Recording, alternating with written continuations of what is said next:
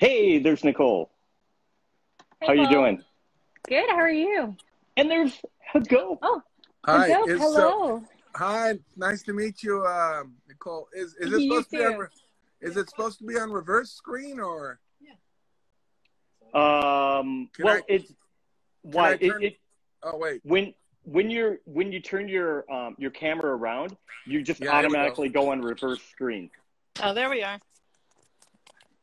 Isn't this beautiful? We're all figuring out Instagram Live and how this all works.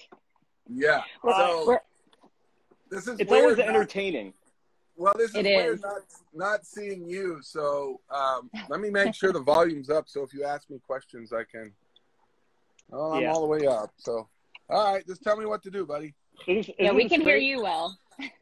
Isn't this great? It's like I think of this as like the old days of television, like where it all Oh. started, Right, like or radio, I mean, we're kind of like Alexander Graham Bell here, trying to figure out how to talk on the phone, I mean, that's what's kind of cool about all this, I think. I know, Anyways, or like hitting the TV to get it to work. Yeah. Exactly, right. The right. rabbit ears. Holding the rabbit ears and everything. That's essentially what we're doing. This is the 2021 version of that. And speaking of rabbit ears, Nicole, because of your fan behind your head, it looks like you have rabbit ears.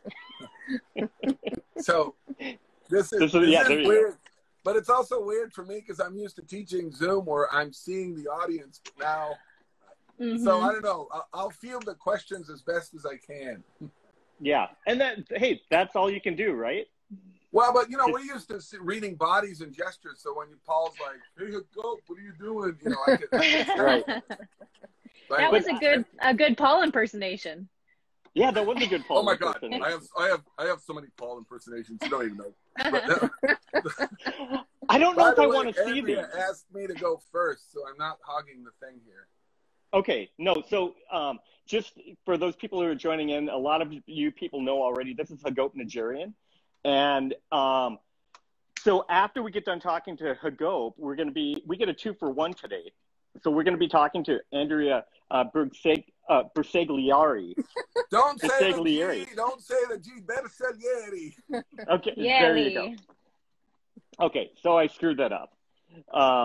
But we're going to be speaking to Andrea right after we speak to HAGOP. We're fortunate we get a 2-for-1.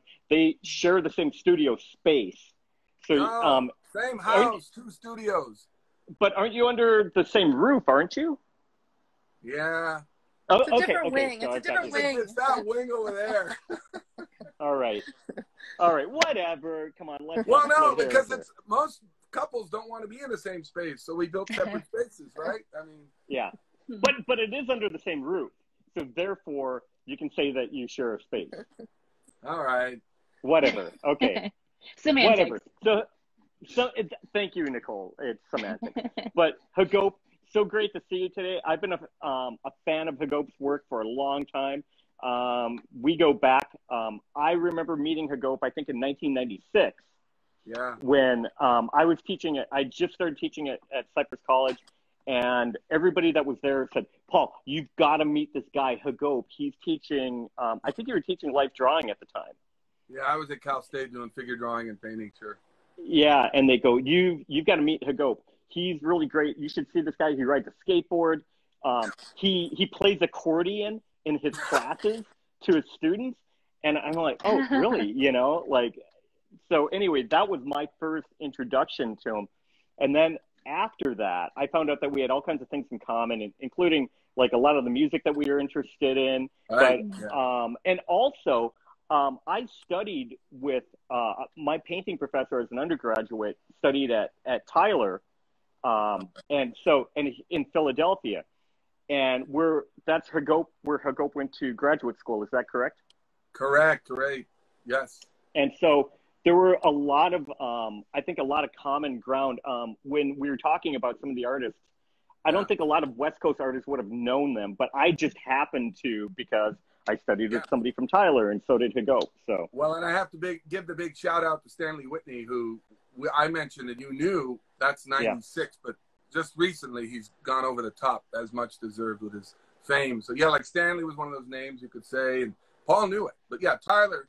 And then we fell into the whole teaching thing, right? And then you were there, and I taught part-time at Cypress, and then, yeah.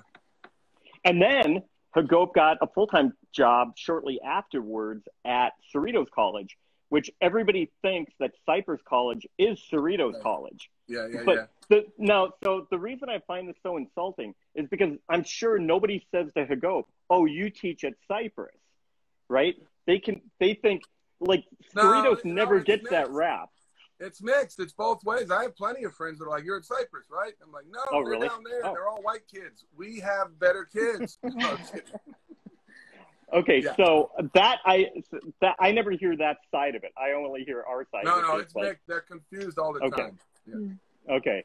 So anyway, HAGOP, tell us a little bit. I mean, maybe if you can start off just by describing your work and maybe your background as well.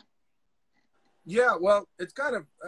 I thought about that for today because actually recently I reacquired a painting I did in 1986, which I'll show you in the hope of saying how everything kind of cycles back to who we are. The work that's in the show, and thank you both for including it. I was, grateful for that. There were these abstract paintings I was making, which were very experimental with pouring paint. And I grew up relatively traditionally learning to draw and paint the figure, but the early work I did was always very abstracted anyway, like Picasso and Matisse were my heroes, right? Because of Bob Egan, my community college teacher. Rest in peace, Bob. But what I'm saying is I went through the figuration and I realized the freedom of the abstraction was closer to making music, which is something I've been doing most of my life, so anyway, recently you guys hit a pretty good synthesis. Even the painting behind me is going back to figuration. But I think through the color lessons I learned, I went back and took color theory with Marie Thibault at Cal State Long Beach, which kind of opened a whole new door for my sabbatical. So always big props to Marie and that whole institution. So, recently I found a way to kind of do the experimentation with all the abstraction, the sound, the color, and kind of narrate and bring the figures back in. So,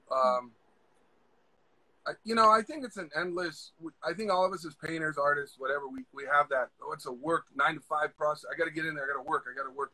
So even when I was making abstract paintings, I was making like these, I was making as many as I could just to kind of work out ideas, composition, color. These are gouache.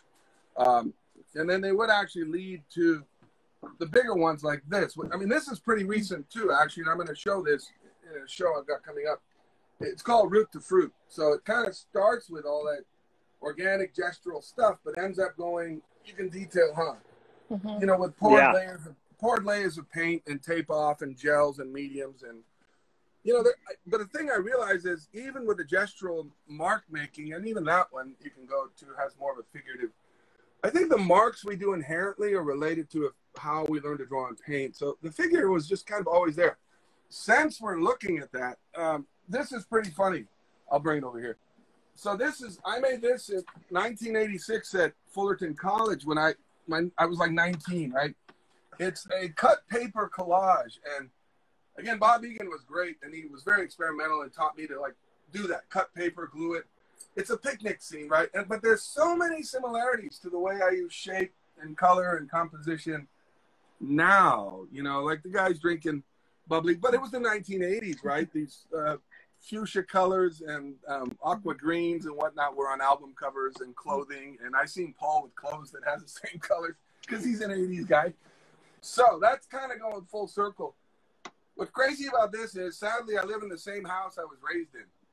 It's a whole other story. My parents deceased, and then, but this was in my sister's best friend, Julie, down the street for like 26 years. I texted her out of the blue and said, hey, I want to get a picture of that. And she's like, it's still here in my bedroom. So she gave it back, which was really awesome, and you get what I'm saying? So to answer you kind of full circle, I started there. I'm going through these, and then I'm here. This is a pretty recent one I made called Bring Light. So actually, through COVID, it got very depressing, right? Because most of us were just glued to a computer teaching. Like to get into a studio and make creative things felt really tough, like almost gratuitous. So this painting kind of came out of that, which you can see, and it is a joyful expression. People are dancing. The color's there. The patterns are there. You know, and this came. HAGOP? Yeah. You know, one of the things that I've seen your work progress over the years and transform and evolve.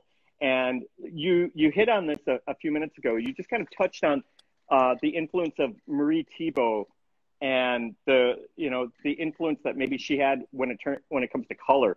And could you expand on that a little bit more, the importance of color in your work? Yeah, I think, I mean, most of us want to use color, but, you know, and Stanley Whitney, I mean, Stanley was so hardcore, like, he'd really break you down and be like, why are you doing that? You don't need that. You don't need that, you know? Yeah. So, I mean, just going back to Marie, of course, Marie's class, I taught with her for years at Cal State from 95 to whatever, 99.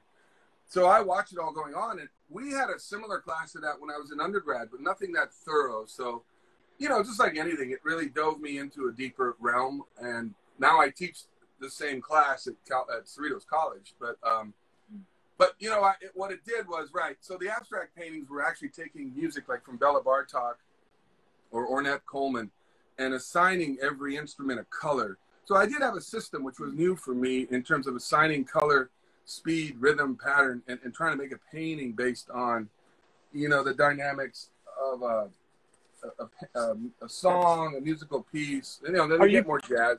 They get more jazz. Are you familiar, HAGOP, are you familiar with Tim Babington? No. Oh, Modern? Tim. Oh yeah, no, very very contemporary. Yes. If Max is here, he knows a lot about Tim Babington. He's an English artist that now lives in Las Vegas, and he showed for a long time at Mark Moore Gallery. But he did exactly the same things. But his paintings look very different. He would take an entire song and assign colors and notes.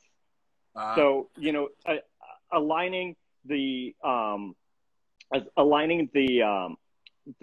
color wheel, the colors on the color wheel with different notes, with the 12 different notes, and then actually like visually creating the song, like in terms of notes. And in a way, what I'm hearing you say is a lot like that influence of music. You know, you're talking about Ornette Coleman, you know, and jazz, the improv. Is your work, is your process also improvisational? Yeah, indeed. I think, and even through grad school, what I enjoyed about figure painting then was an abstract approach to, they were always changing. The surface was changing. You know, I would start with a very specific composition and then allow the improv of that. I probably am a reactionary painter. In other words, I always respond to the surface and how to make the next decision formally. Mm-hmm. But I have a concept when I begin, and I hope that I end up with that same concept, you know, by the end. So if things don't work, I scrap a lot and then try to come back on that same note. You know what I mean? But yeah, when there weren't literally songs after a while because I realized it was a shtick, right? We all have these shticks we hang the idea on to make the painting. But in the end, we just want to look at the thing and be enjoyable that we made, right? But the figuration's kind of interesting. I'm by no means a realist. I'm not going to go make paintings that are super tight and rendered. However, like Giotto and Duccio, when I was in Rome, I studied in Rome, the clarity of those Renaissance and early Renaissance structures was so awesome, and the work put into making these things. So I always have a love for that craft, which again goes to this garage. I call it Factory Najar because we immigrated here in '69 with my father and grandfather, always building stuff in this space, right? So when I make recordings or I build guitars or paintings, Factory Najar usually goes on the stamp. And it's kind of been cool to foster that whole history here, you know what I mean? So are you, HAGOP, were you born in Armenia or were you born in the United States? Beirut, Lebanon. And as some know the history, and we just commemorated the genocide, right? Most of my grandfather literally survived the genocide, and a lot of those folks escaped to Beirut, Syria, some went to France. So we were the Lebanese faction of that. And there is really a whole dialect and food Armenian that's different from like Yerevan.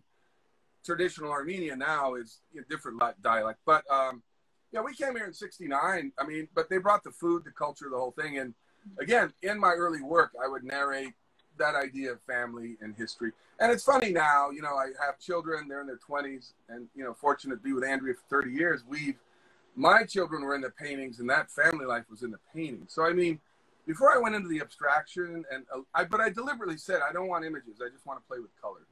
So I know that's a long answer. But, yeah, I'm Armenian, born in Beirut. Yeah, that was what I wasn't clear about, whether you came to the United States or whether you were born in the United States. Yeah, look, the only tattoo I have is a pilgrimage tattoo. Which means I was the first boy born into the family named after HAGOP Sr. So they all went from Beirut to Jerusalem to get, my family all has the same tattoo because it was homage to the newborn, like the namesake is continuing. But for genocide cultures, this is normal. When my son was born, we tried to tattoo him, and all the cops came, and it was like, you know, we're doing it in the backyard, of course, but no, I'm kidding. No, this was really done in the church, though. Like priests would do this as alongside of, you know, any ceremony. Wow. So you'd get baptized and tattooed at the same time. Yeah, and circumcised if you wanted. But, you know. Wow. Kidding. Wow. Interesting. Well, you know, it's really funny because I think of you, HAGOP, as being like, I think of you as being so Californian, you know, like so Southern Californian. I'm not from I'm not from Southern California, so I see this other, I see it from in a slightly different light, and we're exactly the same age. So I think of you as being like very, very like so much SoCal, but at the same time, I see you as being very like having this background of, you know, Armenian descent and how that kind of influences you as well, you know, and how those kind of fuse together. No, I was just telling my kids at dinner, I think. I mean, I always still feel like an immigrant, though, you know, because first of all, no one knew what an Armenian was in the 70s when we got here. Now Glendale is, of course, Little Armenia in Hollywood. It's a trip because, you know, I was always that foreign kid who had like falafel and, you know, sarma sandwiches at school, and everyone's like, what is that? And you're like, and then, no, believe me, I had the trappings of foreign guy. Like I had clothes my uncle would make and I'd have to wear to school. You know? But you know what? I think what you're talking about is at 13, we both experienced the most pivotal thing, right? Punk rock. So absolutely. Yeah. The freedom of punk rock and skateboarding to me did that. And then pick up a guitar and play, you know, and learn that. And so the accordion you keep talking about is true. That was my roots, but it taught me to play guitar. You know what I mean? Yeah, absolutely. Yeah, I mean, you're absolutely right. That was like a coming of age for us. I think we grew up at a great time, you know. And absolutely. But I'm looking at it a little bit differently because I'm looking at it from the Midwest, and I'm looking to Los Angeles where you were, and you know, like, oh my God, I wish I was there. You know, like that's what I wanted, and so that was where I was on the outside looking in and kind of admiring the culture in Southern California and, you know, following all of it, you know, like, but only, of course, we didn't have video at the time even. So it was all through like fanzines, you know, records, fanzines. And so we're looking at it differently than kids would look at it now. And again, admiring this culture. But it's funny because, like I said, I see all of this so much in your work, you know, I mean, I see all these little things in your work, including the narratives too. You know, you're talking about the importance of family. Of course, that goes back to your Armenian roots, you know, and then also the influence of color, because I think color is part of, I also see this as your aesthetic as being very, very Southern Californian. Like, you know, like that influence of color. And again, you know, that I see so many artists being influenced by Marie Thibault as well in that, you know, so I see them as kind of like in our area. There's so many artists that I can think of just offhand who, you know, her influence of color comes out in your work so much. So all those things, you know, all great things. And that's the great part. I mean, the color is an awesome thing to personally investigate, but the structure, like how you organize it and to what degree, you know, percentage of loud color, quiet colors, and all that. So, I mean, I paint like I talk, right? So a lot of the colors are loud, and I'm always trying to kind of make a gray painting or different. Even when I was on the East Coast for Tyler, like the kids, my colleagues would come in the room and be like, what's with you, man? It's gray and snowy outside, you know, but you are who you are, you know. I mean, and even in history, the cultural thing you're talking about, that made me who I am. That's what my paintings become. And, you know, at 55, you sort of start getting settled in your own skin and not worrying about all the things you're supposed to do, right? But you can just do them. Yeah, you yeah. just do them instead of worrying about them. And that's, I think, really a great place to be. You know, like I wouldn't want to be 35 again. Well, but I think going back to no offense, maybe a more Nicole, relevant but, topic. you know.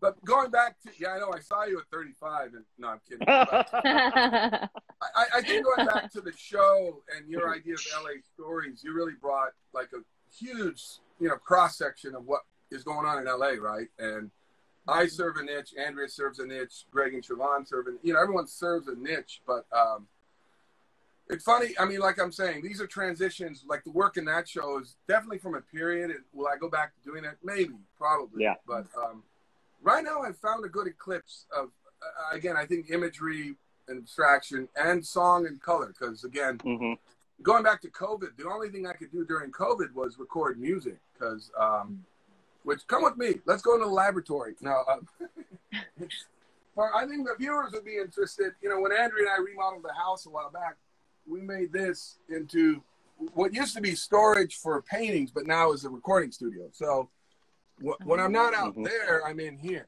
you know? Yeah. And it's been such a relief, which is sometimes, even when teaching, you can't come home from teaching and talking about paintings and go paint. You got to come in here and make music, you know? So yeah, I've been blessed that I have both spaces. And anyway. Well, you know what? It's funny because one of the things when I was curating the show is I felt like I didn't even come close to really grasping all of the artists that I would have really liked to have included. You know, what I found were like, these are the core ones from my point of view, but I felt like I left so many out. But you know, you have to draw the line somewhere. We only have so much space to do this. Oh yeah. I mean, you know, so yeah, no, I was trying to get like the core, you know. You had a huge feat, but again, all those people are pissed, so you got to answer to that. So, hey, I do my best, you know. No. Anytime we curate shows, I mean, it's impossible to get that full. Exactly. You know, so.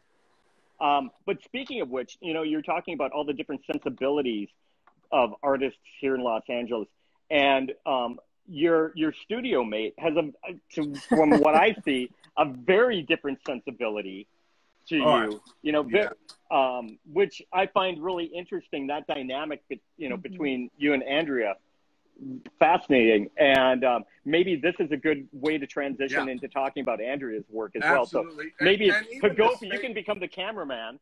Yeah, no.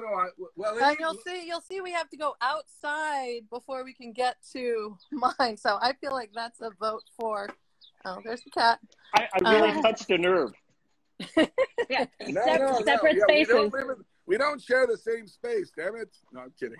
No, they don't share the same space. Okay. No, well, but and as we're transitioning, I want to let HAGOP, I want to let you know, as we're transitioning, there have been a lot of folks talking to you in the comments, just saying hello, that you're an amazing teacher, that they love your work. So I think you've got a lot of fans and friends and students, it looks like, who are watching. So they've really been enjoying it. That's the beauty of Venmo. I sent them all $6 and said, please come on at 11 and say something nice. Well, your $6 was well spent. Thank you, Nicole. And thank you all. Those that are watching, thanks so much. And, you know, I love you all. I know even the students, they're amazing. They really take off with all this stuff. So all we do is light the fuse. Anyway, now we're focusing on Andrea Bersaglieri. Oh, thank you for the correction. Hi, Andrea. Hi, how are you? I'm weird great. to be on this side all of a sudden. I'm much more comfortable on the other side, but that's okay. You know, I was just thinking about something you guys said towards the end there about, you know, you have to get to almost a certain, I don't know if it's an age or years of service or whatever before you feel comfortable doing what you actually want to do as opposed to what you've been trained to do as an artist. And so I feel like that's reflected in my work. That's like a through line probably between all artists that manage to stay at it for a long time. Well, you know what? When I was thinking about the show and thinking about your work, I mean, besides like the way that it fit in, I was also thinking about the venue at Brenau University. And one of the things that impressed me so much about their collection, which there's so much to be impressed by, including the director. There you go. Including the director. There's so much to be impressed by. But one of the things is their collection. A major part of it is the Audubon series. You know, they have that, and you know, I see. Didn't know that. Yeah, and that was one of the reasons that I thought, oh, Andrea's work is going to fit in perfectly here, because there's so many connections between what she's doing and the Audubon collection. So maybe that would be a good place to talk and to start, you know, our discussion about it. Yeah, you know, I was thinking about when earlier you were all talking about backgrounds and stuff. I also went to Cal State Long Beach, and that's where Hagop and I met, actually. So I went to graduate school there too, and that was in the 1980s, and the world was a much different place there, just in terms, you know, besides the music, it was a much different place in terms of art making as well. And I feel like at that time, the focus was more on the product, because it was the 80s and people were selling these giant paintings for so much money. And that's what we were focused on doing. And that is the opposite of what I'm doing now, which I feel like is more processed based and kind of experience based. And that kind of leads back to that kind of, you know, overlap between science and art, where you're investigating and looking and understanding and analyzing. Oh, and then by the way, some art gets popped out at the other end, you know? Yeah. So like the art that you get is a product of the investigation versus the goal. Absolutely. And, you know, I mean, that might have something to do with, you know, our backgrounds in academia as well. You know, that we approach art making kind of in that same way as maybe a researcher would. Right, and I do think I teach a lot of beginning level classes. I teach at Cerritos College, and also Cal State Long Beach, taught at Cypress for a while too. And yes, everybody gets Cypress and Cerritos mixed up. And on top of it, just because Nicole's never been here. Oh, I just wanted, because Nicole's never been here, they're very close. Geographically, we're really close to each other as well. Yeah. But that Sorry, attitude Nicole. is a through line, because so many of my students are not necessarily art majors, that I feel like if I approach it as, you know, this is the way you can think about things. This is the way you can plan for things. This is the way you can investigate things, understand things. Then that's something that's important to a future nurse or teacher or engineer or whatever they end up doing, a welder, anything that a student ends up doing. Being able to draw, and more importantly, probably look at the world as a drawer, is, I personally think that if everybody could draw, the world would be a better place. I tell my drawing class that, by the way, Andrea. And you know what, I mean, because you're hitting on a subject I think that is like really key to what you're doing too, and that's drawing from observation.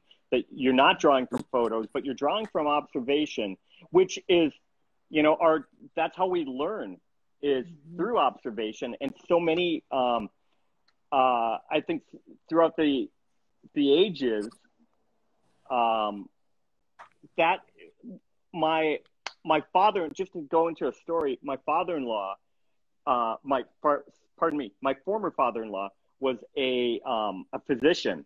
And he said when he was in college, he had to take botany classes. And in the botany classes, they required drawing. The students had to draw as a way of differentiating and observing and differentiating the different species, genre, or genus and species of plants. And so by drawing them, you have to make a clear differentiation. And when I look at Andrea's work, I think a lot about botany. And I think about, well, you know, the other things that go into that are, which I think physicians are interested in that because of the drugs that come from different plants and that are made, you know, the combinations that are made, and differentiating what, you know, what's the difference between this mushroom and that mushroom. You know, well, you draw and you observe the differences, right? Because they could be very similar. Yeah, well, in fact, that's how I got into making this particular series of work that started about 10 years ago. I'm also an avid gardener, and that actually sustains my creativity a lot when the studio is not particularly fruitful, like during childbearing years, or when we're in the Zoom world of teaching and we're spending too much time looking at a computer. But I had decided, like 10 years ago, I thought it would be hilarious to make a gardening book that was only focused on my particular yard. And I've always been fascinated with, you know, botanical art, Maria Sibylla, Marianne, artists that, like Audubon, that writing that line between science, illustration, and art. And so I had inherited a set of watercolors from my mother, who had recently passed away, and decided to start documenting all of the plants that I had in my yard to be part of this book that I had envisioned. And then about a year into the process, the I don't even want to say the drought, because now we have one every couple of years, but a major drought struck, and all of the plants that I had died, and you know, all of these other plants were growing. And then I took advantage of that rebate situation where you could pull out everything and put in native stuff, and they'd give you some money to cover the costs. And if any of you have done that, you know that there's a lot of weeding that gets involved when you make that switch. And so I would be out there pulling all of these weeds, begrudging the fact that we had no water. And it wasn't long before I could pull out the most hated weed and be like, you know, this thing's actually really beautiful. Maybe I should include these types of things into my my book that I want to make. And I just became obsessed with the idea of drawing the weed instead of the flower. Who gets to call it a weed? Why is the weed there anyway? Why is it able to survive and the thing that I want to grow isn't? Why do I want that to grow and not this? All those, you know, questions. And so I started just documenting all of the weeds that I was pulling out of the yard as they were coming out, but doing it in a very painterly way. I don't know if you can see up close with these. They're all painted in red first, really. In fact, if you look over here, you can see a painting that's just getting started. I do it all. It's like it goes back to that color thing. You know, if you have some warm colors first, then when you're putting all of the observed colors on top, they just happen to look better. So it became almost kind of process-based. I go outside, I pick a weed, I come inside and paint it. I go outside and pick a weed, and come inside and paint it.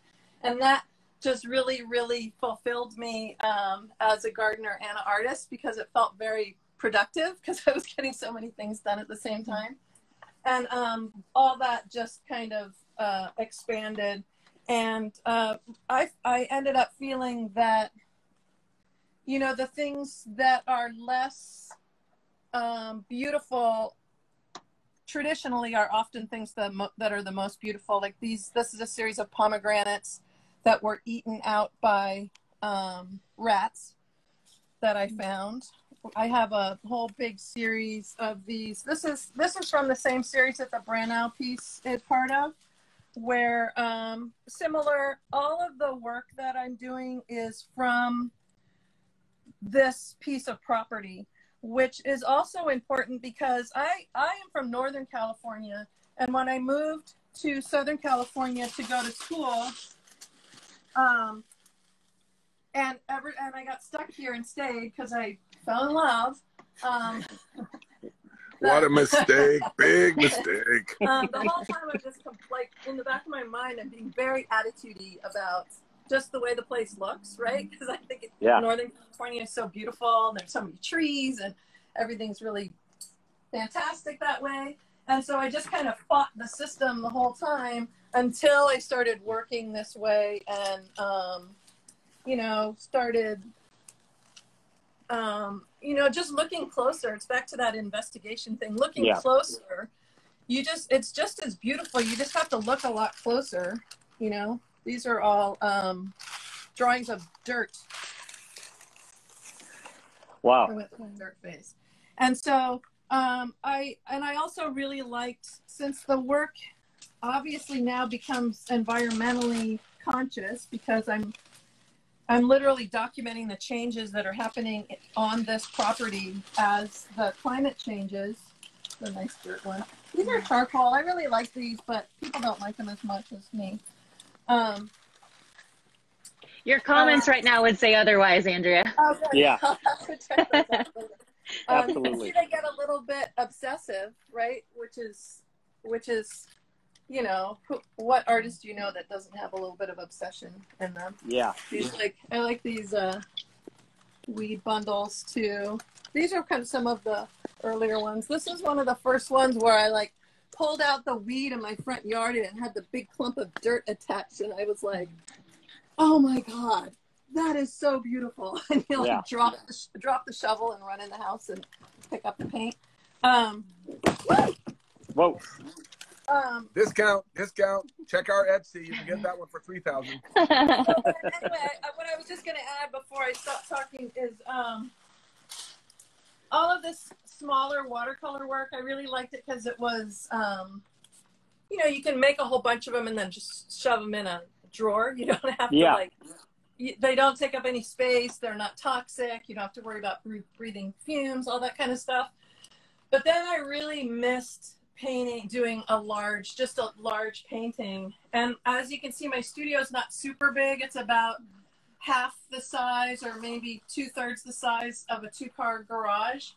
And so I hemmed and hawed for a while about how I was going to be able to do a big painting and be able to get it out of the studio afterwards. So I finally was just like, screw it. I'm going to measure how big my wall is and just order a piece of canvas that big, staple it to the wall, and go at it and worry about it later. Wow.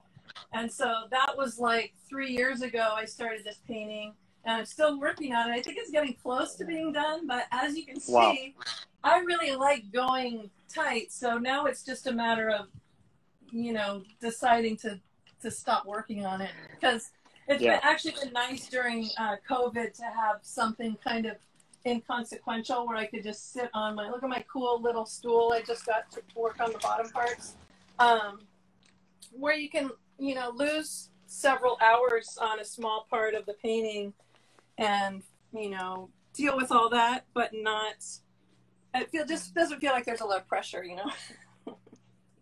Hey, Andrea, there's no pressure. That's it. That's right. I just am like toiling away in here, and the work is like filling drawers and corners, but that's that's the end of the story, you know. But I do have a full museum worth of work here, so if anybody's ready, ding ding ding ding ding ding.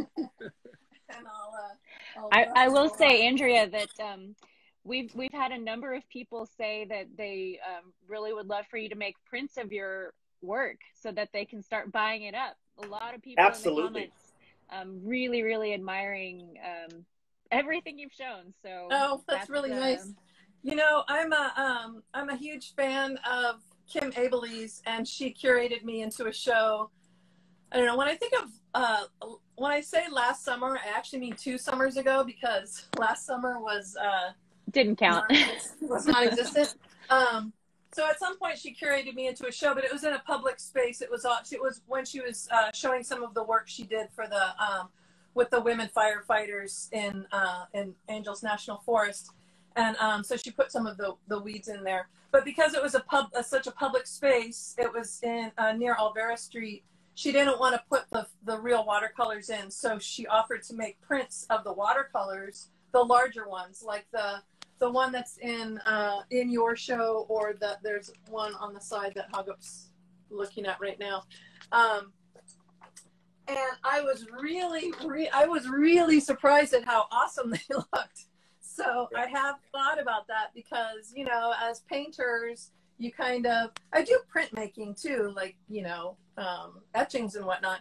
But the idea of using just like, what's the fancy word they use? Giclée prints. Giclée. Oh, always seemed kind of like, oh, do I want to do that? And then, so I haven't actually done it, but I'm starting to change my mind on that. So maybe I'll put that on my summer to-do list.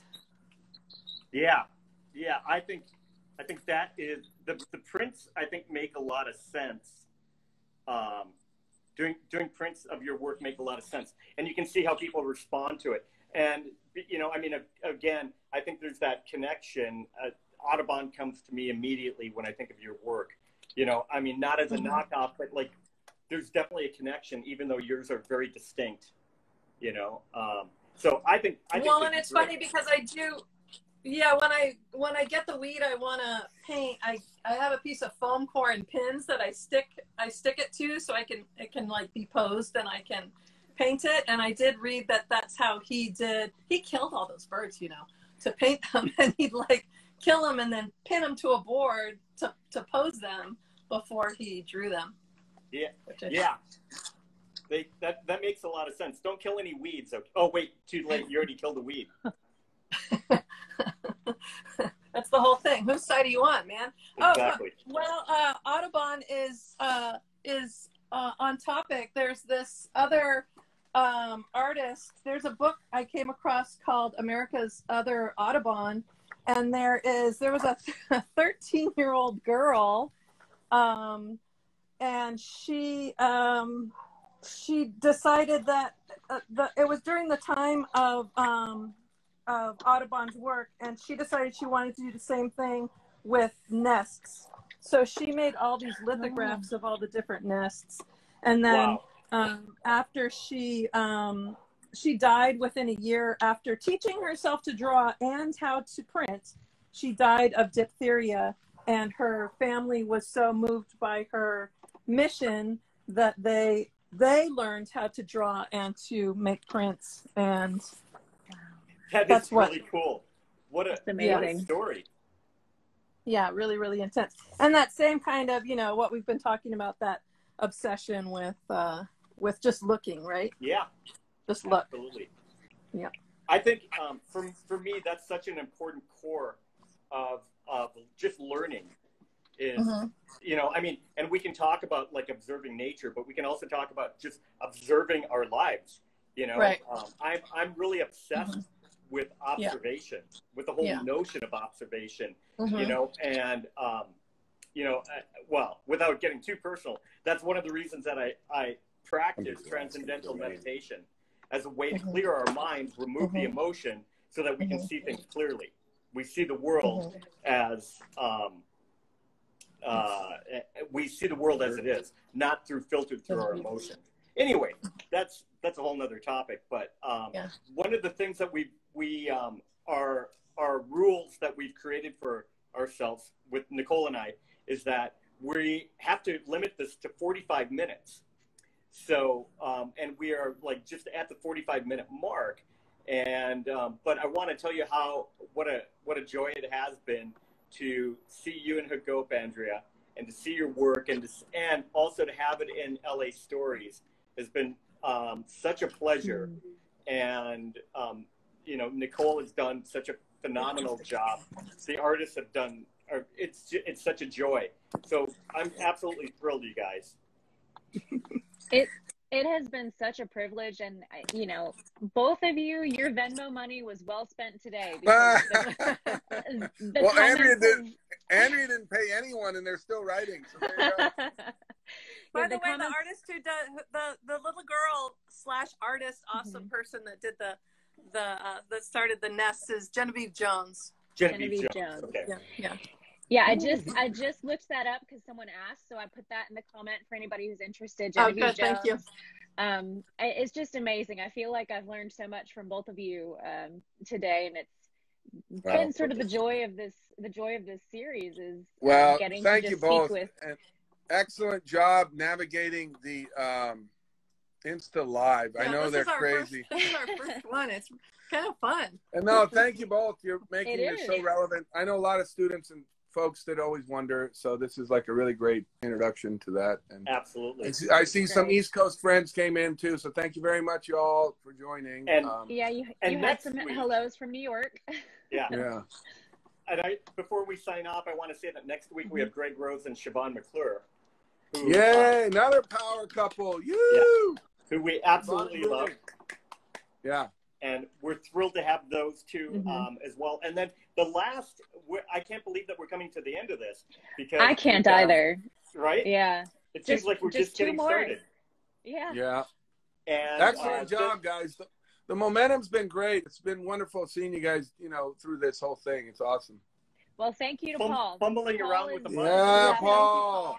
This was his brainchild. He convinced me I could handle Instagram Live, so I think I think it's been great. To all my students that asked, how did you end up in a show in Georgia? This gentleman organized everything, loaded more than one truck probably, got his wife, Janice, to carpool with him, go across the state and country and deliver. So it's not an easy feat, Paul. Thank you. Yeah, it's incredible. It's been a pleasure. All right. I don't care about money. The only thing I care about is what am I going to learn from this experience. And so being able to do this, I've learned so much from putting this together and working with everybody. As the curator, I'm kind of the go-between between everybody. And but it's been fun. It's been challenging. And because of that, I feel like I'm the richest person in the world because I get so much out of this experience. So I'm thrilled for it. Indeed. Indeed, absolutely. you are welcome. So, well, thank you, Paul. Nicole, great to connect and see you in person and not nice just an email. So thank you. Nice to put the faces to the names and the pieces. It's been a tremendous year. More than a year now of having the show and people getting to enjoy it. So and I loved the one of the I think it was with Gary and Aline, and you were in the gallery and you were talking about how they were using the gallery for shots. COVID shots. I just thought it was awesome. I just loved that whole concept. I had to email the nurses, the head of our health services who were doing the vaccines, and say, it's actually time for the show to start coming down and we're packing it up and it's time for it to go back to LA. And they said, you can't take our art. This is our art. Like, you love this. And they all have their favorite pieces. They've all spent so much time enjoying it. And so many people have gotten to see it despite the crazy scenario of this year. So it's really indeed. Well, really that amazing. Too, it's awesome. We sustained through all that and you guys provided this. So awesome. Yeah. All right. Not only have we been resilient, but we've also been able to create a lot throughout this experience and make turn a really bad situation into a great situation. Exactly. Indeed. Keeping art alive. We have that's all you can do. Skills. Yay, Paul, do it. Yeah. All right, you guys. Thanks so much. Well, thank you. Thanks everybody for watching. Yeah, thanks to all the viewers. Really, we appreciate it. Same time, same place next week and the following week, everybody. Everyone else, join next week again and see Siobhan and Greg. You won't be disappointed. It'll be funner than ours. I mean, really. Okay. I think Greg plays accordion or something. All right. Oh, we'll have to ask him about that. All right, you guys. Take care. Bye. Bye, y'all. Have a great weekend. You too. Thanks, everyone, for joining.